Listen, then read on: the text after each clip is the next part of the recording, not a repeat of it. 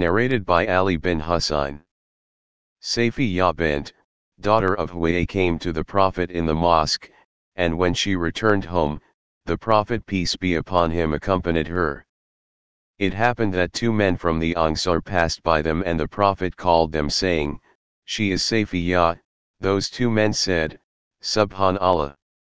The Prophet peace be upon him said, "Satan circulates in the human body as blood does." Narrated by Abu Burda. The Prophet peace be upon him sent my father and Muadh bin Jabal to Yemen and said, to them, "Make things easy for the people and do not put hurdles in their way, and give them glad tiding, and don't let them have aversion," means to make people to hate good deeds, and you both should work in cooperation and mutual understanding. Abu Musa said to Allah's Messenger peace be upon him, "In our country a special alcoholic drink called al-bid, is prepared for drinking." The Prophet peace be upon him said, "Every intoxicant is prohibited." Narrated by Abu Musa. The Prophet peace be upon him said, "Set free the captives and accept invitations." Narrated by Abu Humayd al-Sidi. The Prophet peace be upon him appointed a man from the tribe of Bani Asad, called Ibn al-Udabiyyah to collect the zakat. When he returned, with the money, he said to the Prophet, "This is for you and this has been given to me as a gift." The Prophet peace be upon him stood up on the pulpit.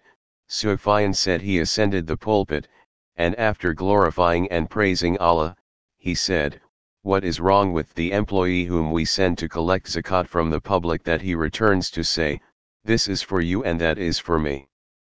Why didn't he stay at his father's and mother's house to see whether he will be given gifts or not? By him in whose hand my life is, whoever takes anything illegally will bring it on the day of resurrection by carrying it over his neck. If it is a camel, it will be grunting, if it is a cow, it will be mooing, and if it is a sheep it will be bleating." The Prophet peace be upon him then raised both his hands till we saw the whiteness of his armpits and he said, "No doubt. Haven't I conveyed Allah's message?" And he repeated it 3 times. Narrated by Ibn Umar. Salim, the freed salve of Abu Hudhaifa, used to lead in prayer the early Muhajirin emigrants, and the companions of the Prophet peace be upon him in the Quba mosque. Among those, who used to pray behind him, were Abu Bakr, Umar, Abu Salama, and Amir bin Rabi'a.